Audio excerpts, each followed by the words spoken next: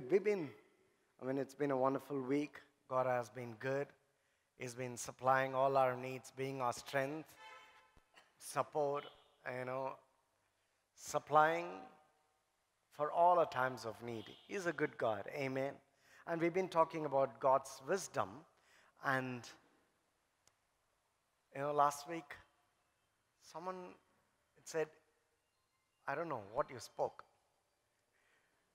It takes wisdom to understand God's wisdom. So I'm encouraging you, listen with an intent to understand. I'm sure it will make sense to you. Amen. What is wisdom? Wisdom is a fitting application of knowledge, right? We all have information. We have the information about what to do, how to do, all these things. We have those informations, but how to apply it in your day-to-day life is wisdom, right?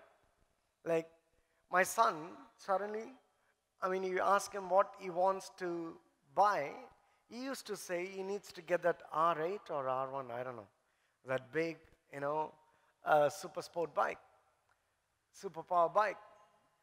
So he knows about that bike, but that wisdom is how to ride it, when to, rev it up, when to go. That takes wisdom to use it properly, right? So knowledge is not enough, but how to use knowledge is what is more needed. That's why Proverbs, Solomon is writing, in all you're getting, get wisdom and understanding. And then he's constantly encouraging the people to get wisdom, to listen to wisdom. And he's also writing, wisdom is crying out at the street corners. It is crying at the city places. In another word, wisdom is a factor that helps us to do the right thing at the right time. Sometimes we do the right thing at the wrong time. The wrong thing at the right time. It's about applying what we know at the right time. It takes wisdom. So, first it needs to start with the right kind of knowledge or the right kind of information that we should have. How many of us have the right kind of knowledge? How many of us are filling ourselves with the right information? Do we have the right things entering our minds? Are we storing up good things that is actually beneficial? In this world, in this time, where everything is available at the fingertip, any information you want to know, those days, deep vein thrombosis, I hope I'm saying it right. If a doctor says that, nobody would have had a clue. But recently, my father-in-law had that. And then immediately, I was sitting in Rajapalayam, so went online, got the right information about what it is all about. It is there, we are able to pull out everything. But sometimes our life becomes such a bin box that we fill ourselves with junks than what is actually needed. Information which is not needed. And we get so excited. Morning, how many of you go to the restroom with cell phones? I used to do that. But after talking about wisdom, I'm keeping my phone out. It's about doing the right thing, right? So I said, the right thing is to keep my phone down so I will come out early. Not sit there for hours. And when you sit there, I'm sure some of you could relate, you'll be going through article after article, information after information, just scrolling, and it just keeps coming. It becomes an addiction. You just don't know why you're looking into all of that, but you look into that.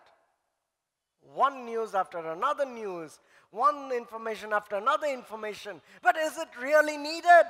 Am I having the right kind of knowledge that is getting into me? What is the first thing you do in the morning? What is the priority in the morning? What is the kind of information you letting in? This mind is the biggest, information absorber that we need to be careful about. It could be in a relationship, regarding a job, regarding your life, regarding your finances, regarding your future. You know, there are many voices that is voicing its opinion about you, about your life, about your tomorrow. There are many things that is voicing its opinion. But what is the thing? What is the information that you are heeding to? We need to be careful about it. Don't heed to doubts. Don't give in to doubts. Don't give in to people's opinion. Don't give in to other people's information that is not right. Don't give in to other people's experiences which is not right. The right kind of information, I'm telling you, the best information that you could ever have is what God thinks about you. Amen? What God talks about you, what God has spoken about you. Yesterday I was in a prayer cell and I was saying this. You know, God's promises, when we talk about God's promises, the Bible says, out of the fullness of the heart, a man speaks, right? And all the promises of God, where has He spoken from? Out of the fullness of His heart, right? So when you talk about all the promises of God, it means God has thought about you and His heart is filled with good things about you, and that's what He has spoken through the prophets. And am I getting enough of that?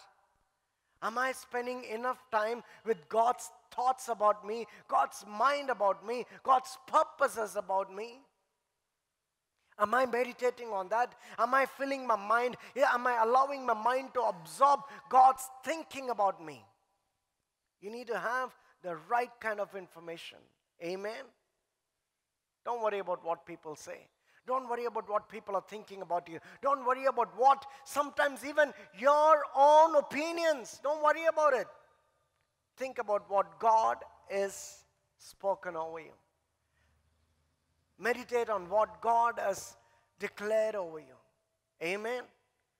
Right information leads to right kind of knowledge that you and I should have. So now, applying this right kind of information is wisdom. You know, last week we spoke about how Solomon, was able to bring out to the light who the real mother is. Two mothers come with one child. Both had children, and one child died. And these two mothers are claiming for that one child. So everybody, I'm sure, would have known who the real mother is. I'm sure. Everybody would have known who the real mother is. They would have had the knowledge to distinguish who the real mother is. But the thing is, how to bring to light and to establish who the real mother is. And he had to use wisdom there, the fitting application of that knowledge. He said, bring me a sword. Let's part this child into two. And then let's give each mother, half a child. Is that even possible? Is that even right? No. But when he said that, immediately the real mother jumped up and said, no, don't kill my child. See, he had to establish it. It took wisdom to establish who the real mother is. In spite of everyone sitting there who probably knew who the real mother is, nobody could come with a solution. But Solomon, one of the wisest king, he was able to establish who the real mother is because of wisdom, the fitting application. You and I are given that ability. Amen? To apply wisdom in our day-to-day life. Because in 1 Corinthians, we read, Christ in us is the power of God and the wisdom of God. So you and I have the power of God and the wisdom of God. Do you have the wisdom of God? Yes. Why? Not because I did something right, but because it is given to me, because of my faith in Christ Jesus. So you and I are walking wisdom people, living wisdom people in this world, having the ability to use the knowledge that we have at the right time, at the right place, in the right way. Amen. So now I'm going to show you the characteristic of a wise man. Amen. how we can function in this wisdom, how we should operate in this wisdom, how we should kickstart this wisdom inside of me. Let's turn to 1 Kings chapter 3, 7 till 9. Now, O Lord my God, you have made your servant king in place of my father David, but I am only a little child and do not know how to carry out my duties. Your servant is here among the people you have chosen, a great people, too numerous to count or number. So give your servant a discerning heart to govern your people and to distinguish between right and wrong. For who is able to govern this great people of yours? He's saying, give your servant a discerning heart to govern your people and to distinguish between right and wrong. This is wisdom. A discerning heart that distinguishes between right and wrong. Wisdom. And what I want to share with you is this. You look at Solomon there, God is asking him, do you want long life? Do you want riches? Do you want the life of your enemies? Do you want victories in battle? God is telling him, Solomon, ask what you want. But Solomon asked this, give me the ability to distinguish between right and wrong. No, the thing we need to understand about Solomon here is this, his mind was set on doing the right thing at the right time. Amen? What is it that we get from Solomon here? His heart was not filled with, how can I become rich? How can I become a great king? How can I win over my enemies? How can I do this? His heart was not set on that. His heart, he has set his mind on doing the right thing at the right time. See, this is the characteristic of a wise man who desires to do the right thing at the right time. Amen. It starts with you. Wisdom doesn't start with God. It starts with you because God has placed wisdom inside of you in Christ Jesus. But my desire should be, I need to set my mind on doing the right thing at the right time. Where is your mind today? What is your mind set on today? Where is your mind fixed today? For some people, it is on, you talk to them. It's only about money. I've heard about people, one of my friend's neighbor, it seems he went and asked him, so what thing you do? What do you do for a living? It seems he said, where money is, there I will be. Where is his mind? On money. For some people, it's about honor. You need to respect me. You need to honor me. You need to give me respect. You need to call me sir. One day I called my brother, my younger brother. So I asked him, how is Andrea? That is my, my sister-in-law. Of course, younger than me. He immediately, lost his cool. How can you call her Andrea? I asked him, what am I supposed to call? My dear sister, my dear brother's wife. That honor. Please edit that. I don't want to miss it. For some people, it's about all these petty things. Oh, they didn't give me respect. They didn't say good morning to me. They didn't say good evening to me. They didn't call me uncle, auntie. They didn't call me pastor. So what? Call me prince. It's about having so many things fixed in their mind that they end up not doing the right thing. But here Solomon, in spite of all the challenges he's facing, the historians say he became king when he was 20 years old. A young guy sitting on the throne, having a big nation with great legacy, and he didn't worry about riches. He didn't worry about anything about his enemies. He said, I need to do the right thing at the right time. I want to distinguish between right and wrong. That is how I should be established. That is how I want my kingdom to be established. That is how my legacy should be established. Solomon, a wise man who knew what to do at the right time, how to do the right thing at the right time. His mind was fixed on the right thing. Amen. That is the first step for wisdom. Let me show you another person in the Bible. Turn with me to Daniel chapter 10, verse 12. It's talking about Daniel's vision, and an angel appears to him, and then he's talking to Daniel. Then he continued, do not be afraid, Daniel. The angel is talking to Daniel. Then he continued, do not be afraid, Daniel, since the day that you set your mind to gain understanding. Do you read that? What did Daniel do? What did Daniel do?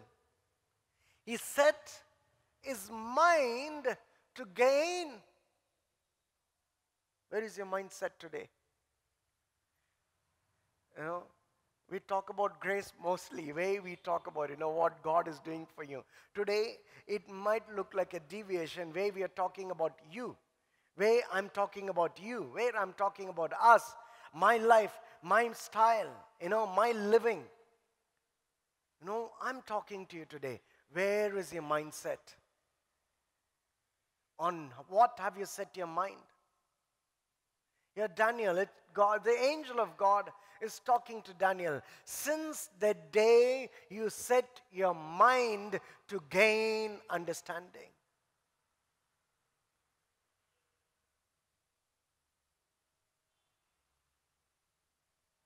Have you set your mind to gain understanding? And what kind of understanding have you set your mind to gain? Since the day you set your mind to gain understanding. This is where it all starts. Amen.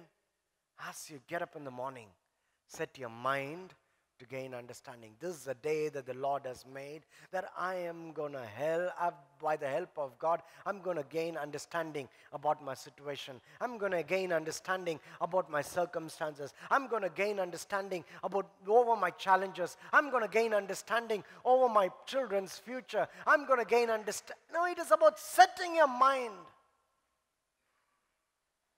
But we have so many things happen in mind. There was a beautiful illustration, in the life, as we read the kingdom of David, about the kingship of David. Amnon is the oldest son of David. And he set his eyes on Absalom's sister. And he eventually violates that girl. And after violating her, she's saying, see, since now we've done this, you should get married to me. And he's saying, no, I don't want you. Get out of my house. The hatred after he enjoyed her was much greater than the love he had for her. That's what the Bible says. He chucked her out. And then they show the thing about Absalom. Let me show that to you. Turn with me to, let's read 2 Samuel chapter 13, 32. It says, but Jonadab, son of Shemaiah, David's brother, said, my Lord should not think that they killed all the princes. Only Amnon is dead. This has been Absalom's expressed intention ever since the day Amnon raped his sister Tamar. What was his intention? What has he set his mind on? To kill. And it was quite some time. His mind was set on taking revenge. What was his mind set on? Taking revenge for Amnon's violation of his sister. Is that the right thing? Check your mind today. If your life is not having the help of God, if you think that God is not in that, don't check God, check you. Where is my mind set on? Have I set my mind on the things that God has set his heart upon? Is revenge from God? Do you think God will want you to take revenge on people, those who don't respect you, those who have violated you, those who have mistreated you? No, you don't have to do that. You don't have to justify. You don't have to vindicate yourself. God will do it. That is God's thing. Let him do his thing. Your thing is, I will set my mind in knowing God, understanding God, and having the ability from God to do the right thing. And if you go back to Daniel, he's saying, the angel is saying, chapter 10, since the first day that you set your mind to gain understanding and to humble yourself before your God, your words were heard, and I have come in response to them. You can put it to silence. When you set your mind, we see God responds to it. Do you want God to come and respond? Set your mind on the right thing. Amen. Set your mind on doing the right thing. He will do the rest. He will grant you favor. He will give you the strength. He will give you the ability. He will give you the happening inside of you. He will give you the ideas to do the right thing at the right time. Your mind should be, I'm going to set my mind on doing the right thing.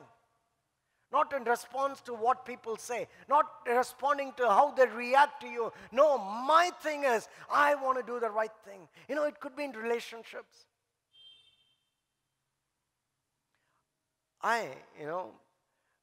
When I got married, I always have this complaint. Oh, they said this about me. Your father said this about me. Your mother said this. I've learned it all. I won't say I've learned it all. I'm learning. So I'm sharing from my experiences. My father, why did your father say this?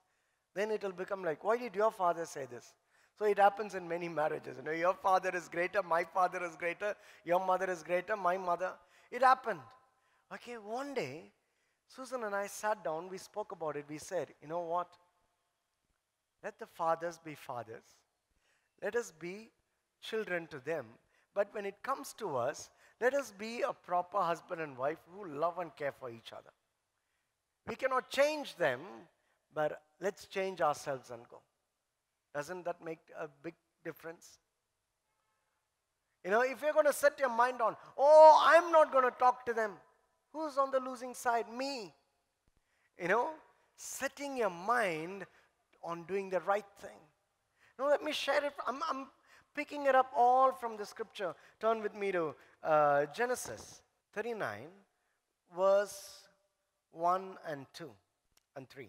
Now Joseph had been taken down to Egypt.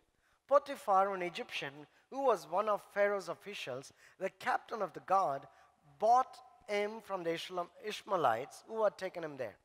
Joseph is going as a slave to Egypt, and Potiphar is buying. The Lord was with Joseph, and he prospered, and he lived in the house of his Egyptian master. When his master saw that the Lord was with him, that the Lord gave him success in everything he did, Joseph found favor in his eyes and became his attendant. Potiphar put him in charge of his household, and he entrusted to his care everything he owned. Always we used to talk about God was with Joseph. And we also used to say, God is with you. You will find favor. But we forget to understand, why was God with Joseph there? Why was God with Joseph? Joseph didn't get tied because of his circumstances. He didn't get tied. He didn't get bogged down because his brothers sold him.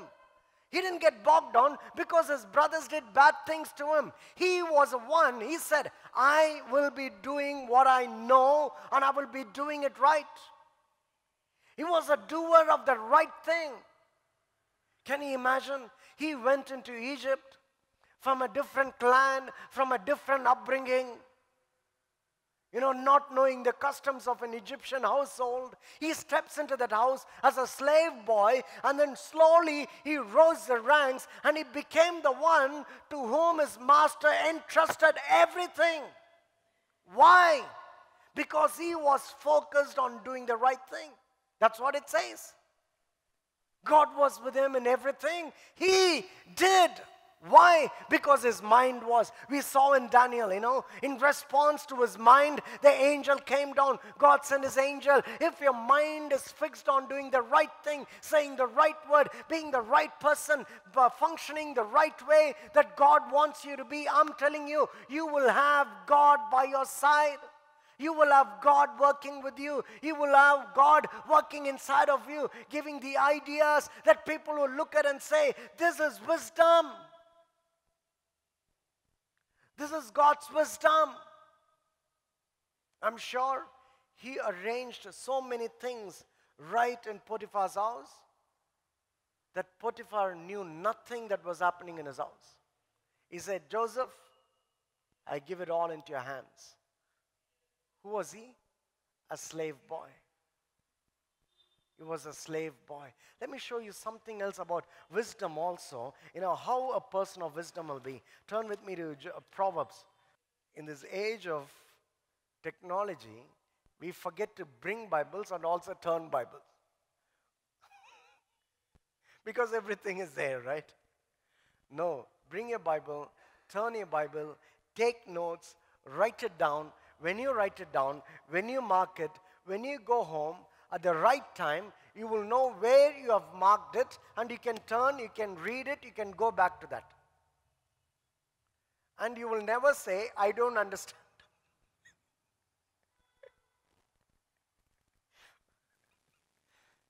Okay. Proverbs 16:23. A wise man's heart guides his mouth. What? Who's a wise man? A wise man is a person who has set his mind on doing the right thing at the right time, right? A wise man is a person who has set his heart on doing the right thing at the right time. So a wise man's heart guides his mouth. So now what happens? His mouth is guided by whom? By God's Spirit living inside of you. The Spirit of Jesus inside of you. The life inside of you. The righteousness inside of you. The wisdom inside of you. The health inside of you. Good words spoken at the right time is a strength to the body, strength to the broken bones. It is inside of you. That's what you will bring.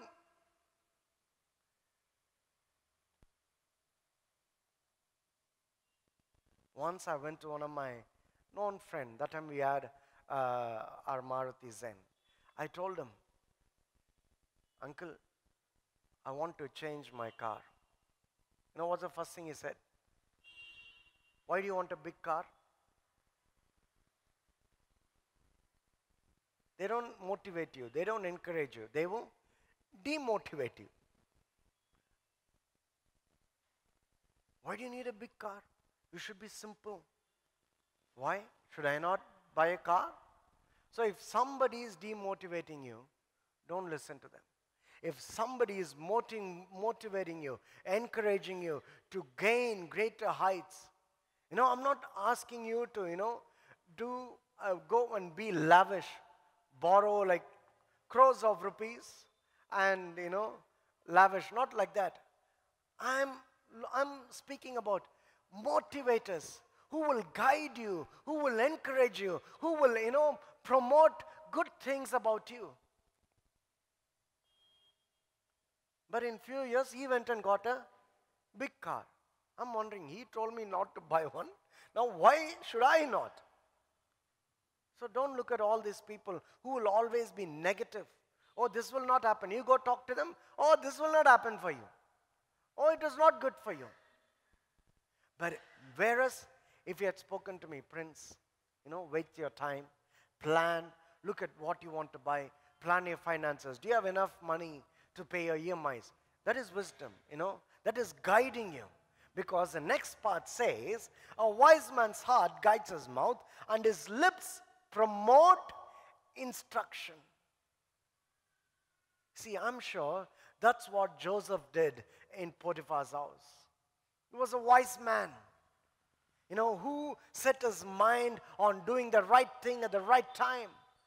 And what happened? He was promoting instruction to the household there. And slowly he gained ascendancy in that household. From being the slave boy, he became the person who had control of an entire house.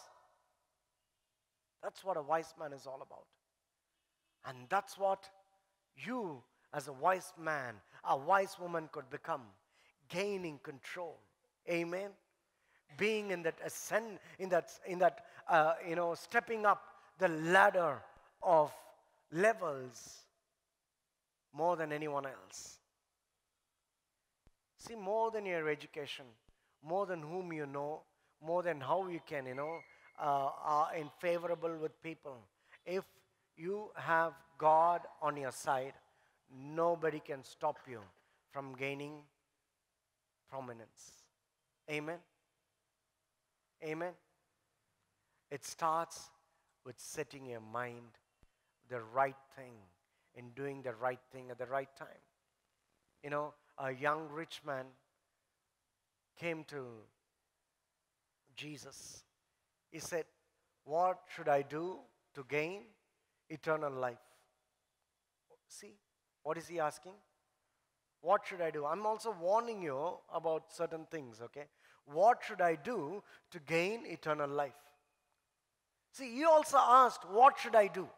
I mean, there's nothing wrong in asking, what should I do to gain eternal life? But then Jesus knew his mind. Because his mind was, I have done everything. What? His mind was?